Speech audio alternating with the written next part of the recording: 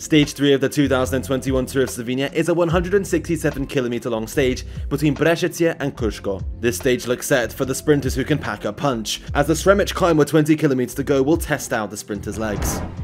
Stage 3 of the 2021 Tour of Slovenia set off in glorious weather from the town of Brežice in the east of the country.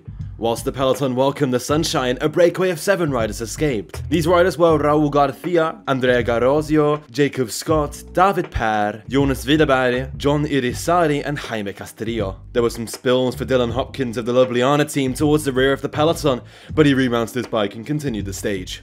Back up the road, more riders joined the initial breakaway, including Jonathan Restrepo and King of the Mountains challenger Kenny Molly. Nevertheless, Restrepo of Androni tried to make a move over the Sremich climb at 28k to go, but he was soon taken back in. Behind, Pogacar and Moharic's team regulated the bunch, even though Bahrain sprinter Philip Bauhaus was dropping behind. Marcus Hergod of Uno X tried to pull off something special, but his charge would be futile. Tratnik tried to do the same and go solo into the final kilometer, but in the end the sprint was on the cards.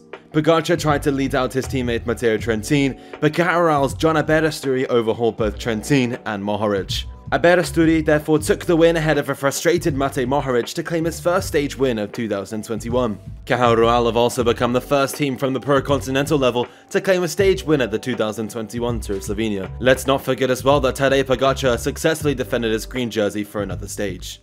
As we know, John Aberasturi has won stage 3 of the 2021 Tour of Slovenia. He takes the win ahead of Matej Mohoric, Matteo Trentin, Jeppe Olsko, James Shaw, Daniel Munoz, Giovanni Carboni, Dmitry Strakov, and Javier Romo. In terms of GC, Matej Mohoric has reduced his gap to Tadej Pogacar in GC with the use of some bonus seconds on the stage. Diego Ulissi remains in 3rd place at 1 minute and 26, Mateo Sobrero in 4th at 1 minute and 33, whilst James Shaw of Ribble Weltide moves into top 5 at 1 minute and 36 back. The points jersey will now be worn by Matej Mohoric of Bahrain Victorious, the King of the Mountains jersey will now go to Kenny Molly, whilst the youth classification and team classification remain unchanged. Now let's look towards tomorrow's stage between Ajdovščina and Novogorica. This is considered by many people to be the queen stage of this year's Tour of Slovenia. The main obstacles on this day will be the final 2 climbs, the first of which, Ravnica, is 2.7 km at 10.8%. After this climb, there's a little bit of respite before the final ascension to the line in Novogorica at 2 km in length and at a 13.5% average. This is a mightily difficult stage and will really test out the Tour of Slovenia favourites.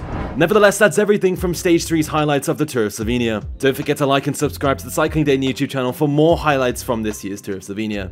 Anyway, that's everything, thanks for watching and we will see you around.